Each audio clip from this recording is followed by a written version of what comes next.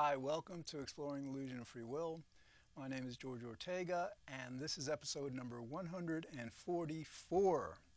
Free Will, Refuting Roy Baumeister's Slate.com Defense, Part 5. We've already done 4 parts on this, and I'm going to devote this show and the next show to it, and then I'm just going to move on, because it's just, 6 episodes is enough to devote to an article. All right, it's an article, Baumeister, who's a psychologist at Florida State, I believe, published on September 26th in the internet magazine called Slate, slate.com, and it's called "Do You Really Have Free Will?" Okay, so you can check out the article, and actually I wrote a lot of comments, kind of like refuting his arguments there, so check those out. All right, so anyway, we're going to take off from where we left off last time on the last episode, and basically Baumeister was saying that that the arguments that scientists use to refute free will generally leave untouched the meaning of free will. I'm paraphrasing. That means, for example, accepting responsibility for one's actions.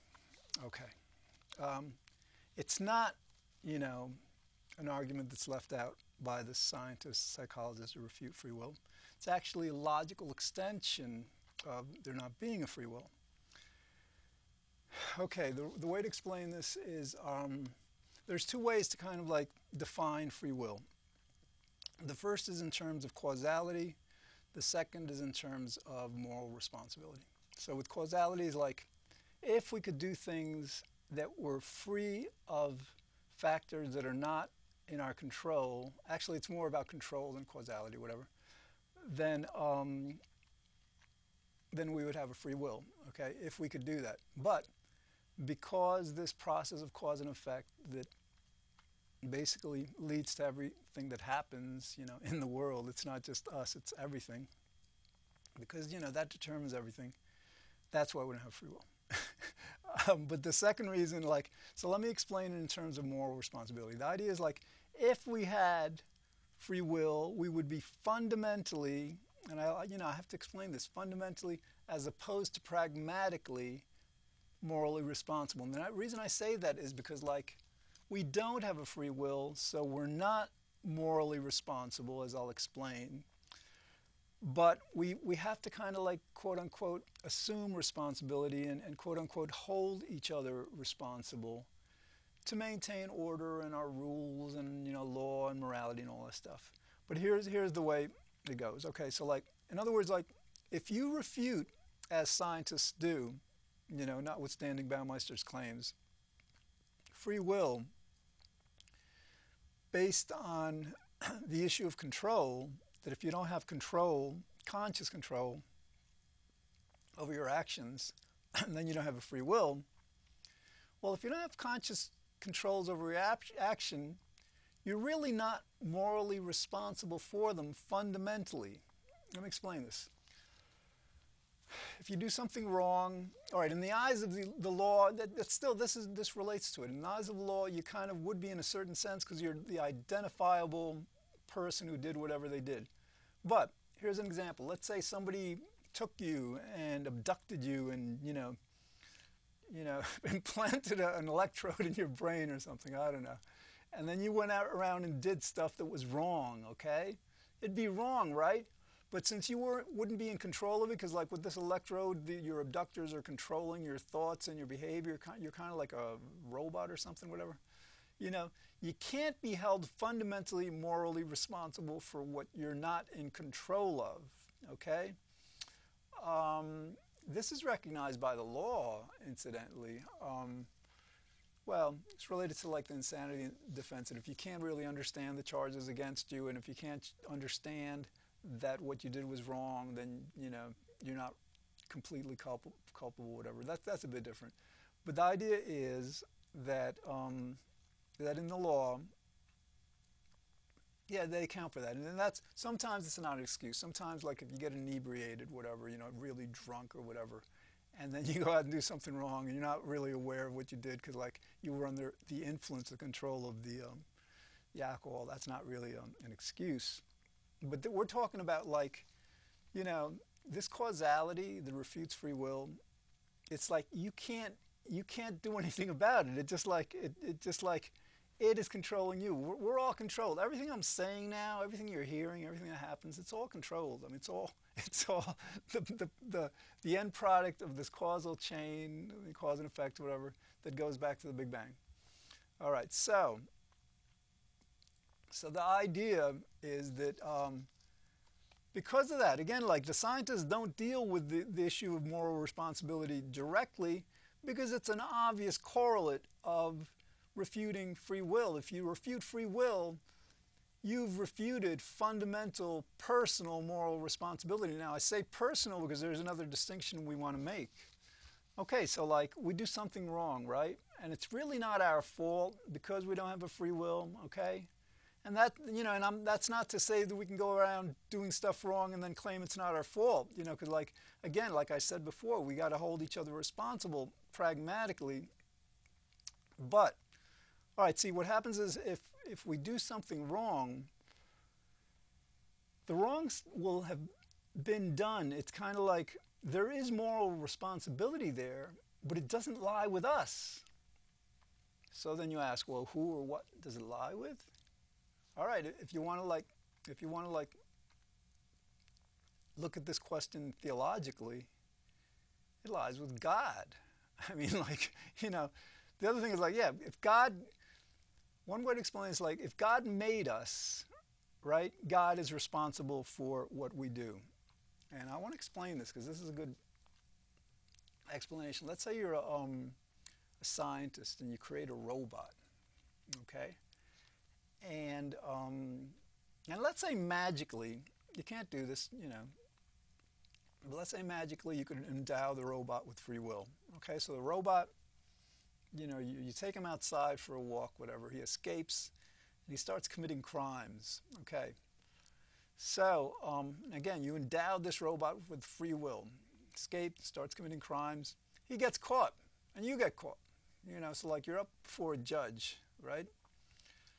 And you're saying to the judge, listen, you can't blame me because I created this robot, but I gave him free will. He did what he did out of his own free will. That's not a defense anyhow, because, like, who do you think the judge is going to, like, sentence? Do you think the judge is going to let you off for, like, doing that? The judge is going to say, listen, I understand that you gave the robot free will, but you created the robot, and he wouldn't have gone out and committed all those crimes if you hadn't created him. So you created him in a way that, fine, granted him free will. Again, the whole notion is incoherent, but if you were to be able to do that, you grant them free will. The judge is going to hold the scientist responsible, okay? And the same, you know, so you take that analogy and apply it to God or the universe, whatever. And what you come up with is that, like, we human beings are not fundamentally morally responsible.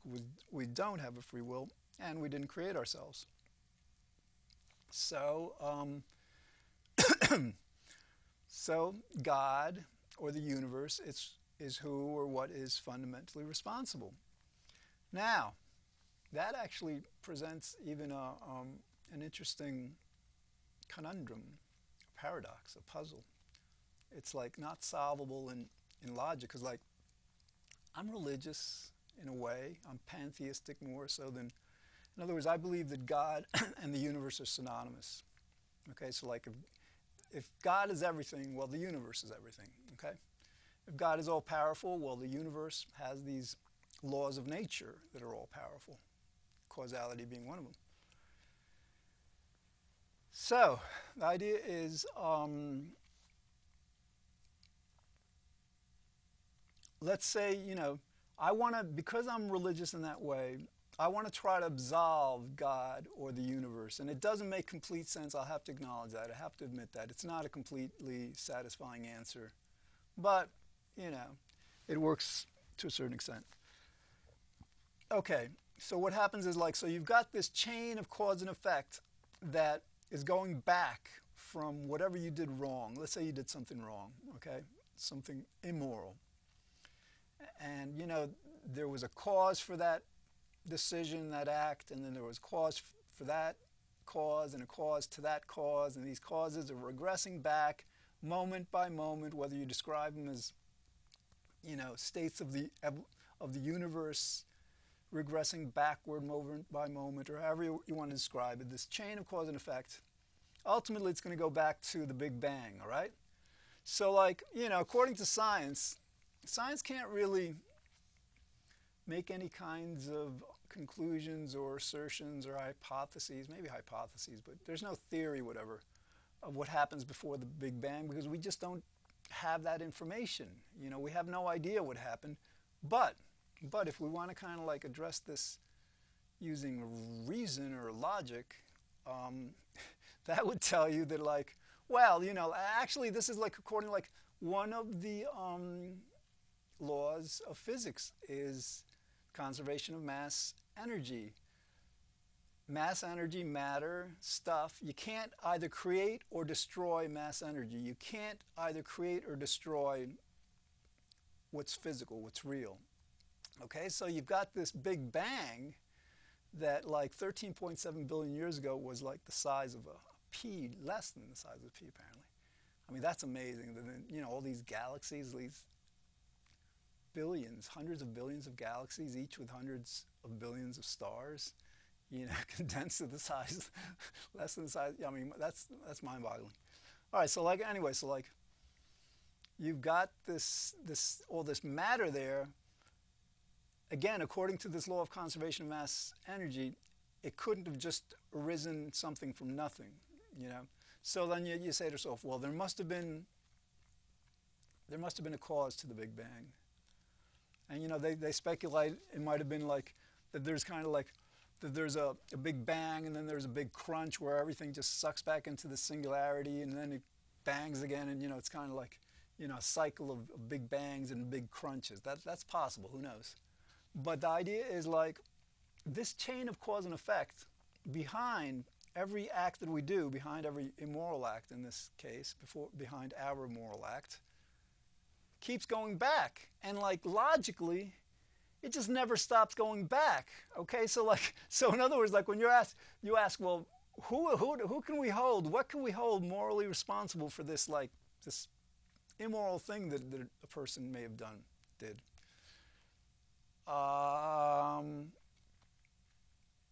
In a certain sense, you can't hold anything responsible, because how can you do, like, I mean, you can hold the quote-unquote causal chain responsible, but if it's going to go back eternally into the past and never stop going back, and yes, that concept transcends our logic, our reasoning. We can't either conceive, because if we try to conceive of something like going back to a certain point, like the Big Bang or like a point before that, naturally we're going to ask, well, yeah, well, that didn't create itself. What came before that? All right, so you've got this prospect of a chain of cause and effect going indefinitely, eternally back into the past, regressing. So that's a way to absolve God or the universe if we want to. Again, it's not completely satisfying, but all right, onward. So that's why we don't have moral.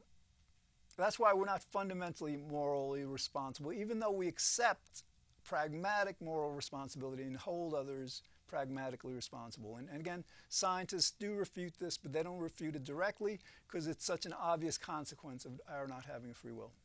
All right. Okay, sorry. All right, Baumeister, his next point is like, I'm going to quote this. I'm not going to quote too much of his stuff. You know, I'm going to basically paraphrase, but this is quotable. All right. There is a genuine psychological reality behind the idea of free will. Listen, there is a genuine psychological reality behind the idea of free will. Yes, he's absolutely correct about that. That psychological reality is called an illusion, okay? In psychology, an illusion is something that we think is there, but it's not.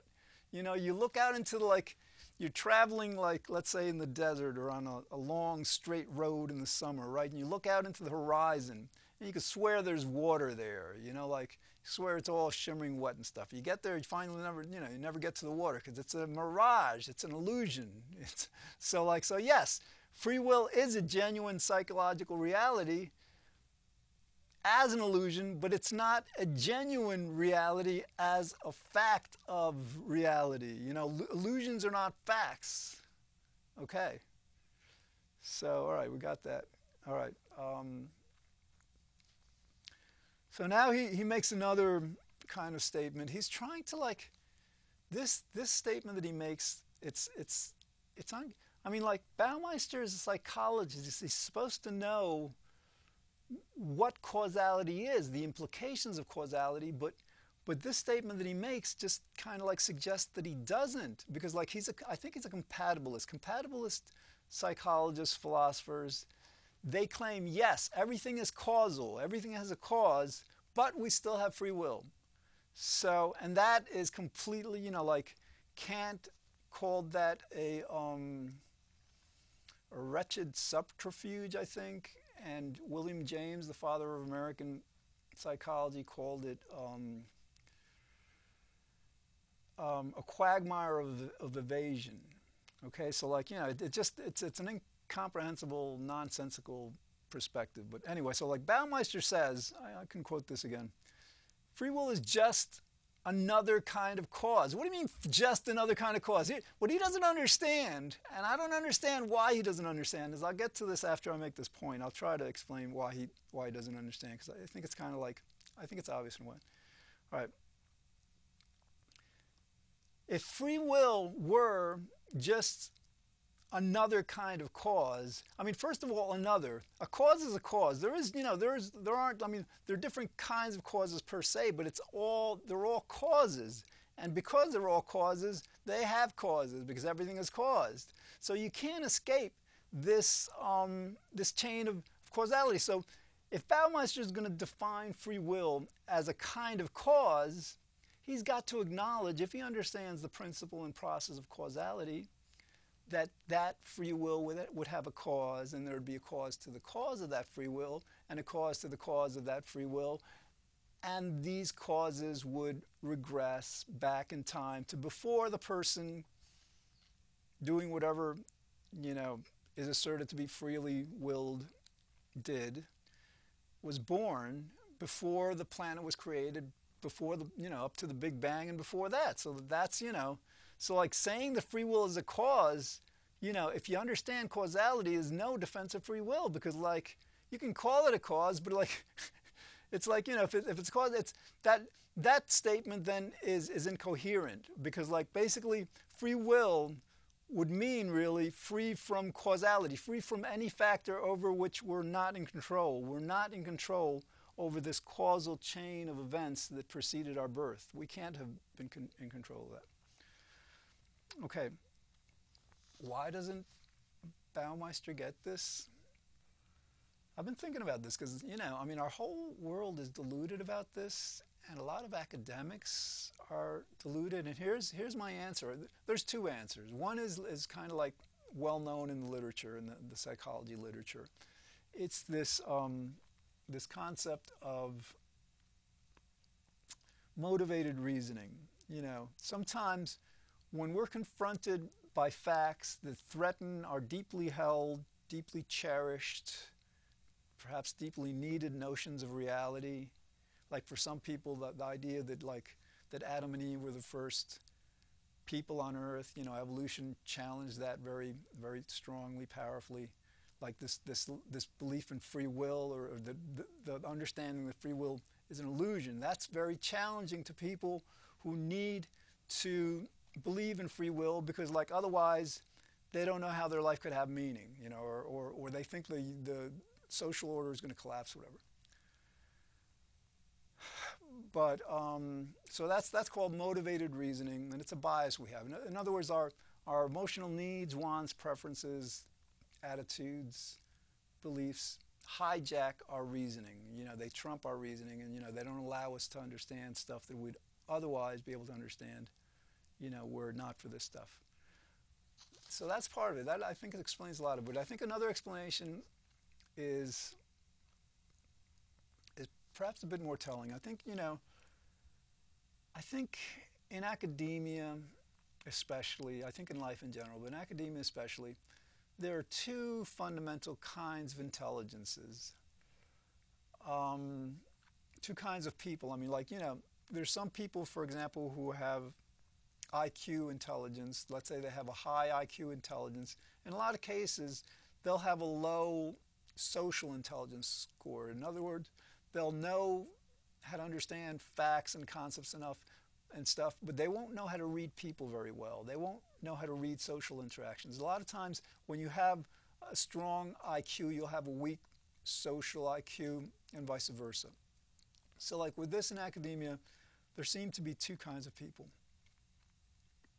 The first kind, which I think represents Baumeister and people who believe in free will, these people are very good at learning information, okay? And then they're very good at remembering that information. And then they're very good at recalling the information, like for tests, you know, to demonstrate that they've learned and then they've memorized information. But they're not very good at understanding what they've learned. That's the key. In other words, like Baumeister learned this concept of causality, cause and effect, but he doesn't understand it really, because if he did, he would understand how completely it makes free will impossible. Okay, that's the first kind. The second kind of explains the scientists, the philosophers, the people who get the free will is an illusion. They may not be able to learn as well. Maybe not, who knows. They may not be able to remember what they learned as well or recall it for tests and all. But they know how to understand what they've learned. Okay, so this whole concept of free will, it's about understanding. It's not about like learning the mistakes that people in the past have made about the issue, because most of the writers on free will have believed that it exists. You know, it's about understanding why it doesn't exist. So anyway, that I think explains why Baumeister and a lot of academics. And the other thing is, like, the reason they're able to get their PhDs and you know, thrive within academia is because most of academia is structured on learn, remember, recall, and then apply what you've learned. Okay, that's what education to a great extent is about. It's not so much about understanding what you've learned. In physics, there is like the shut up and calculate.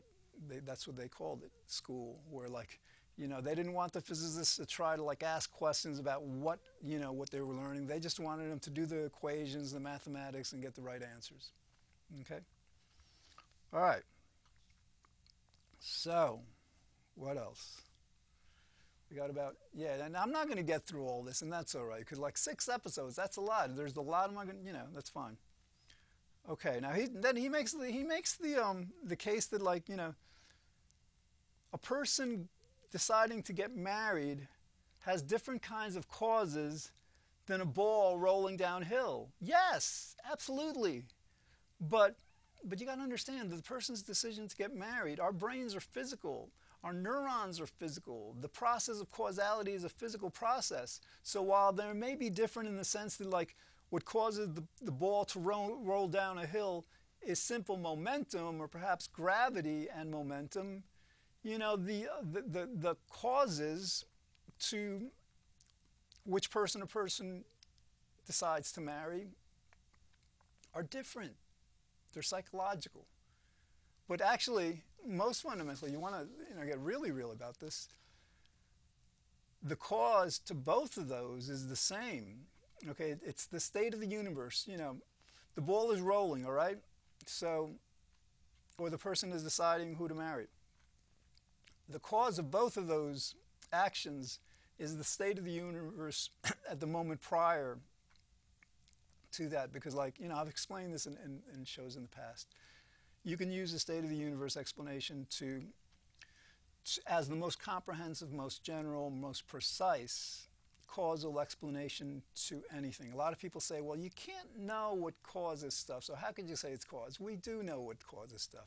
It's always the universe, okay? State of the universe, the Big Bang, okay, the first moment of the universe, completely caused the second moment. The second moment completely caused the third, because that's, again, how do we know this? Because the universe is all there was to completely cause the next state of the universe, all right? So you follow that chain of causality, it comes to the present moment, and nothing that we can do, a ball can't roll and a person can't decide whom to marry, you know, outside of this universe, outside of this causal progression of the universe.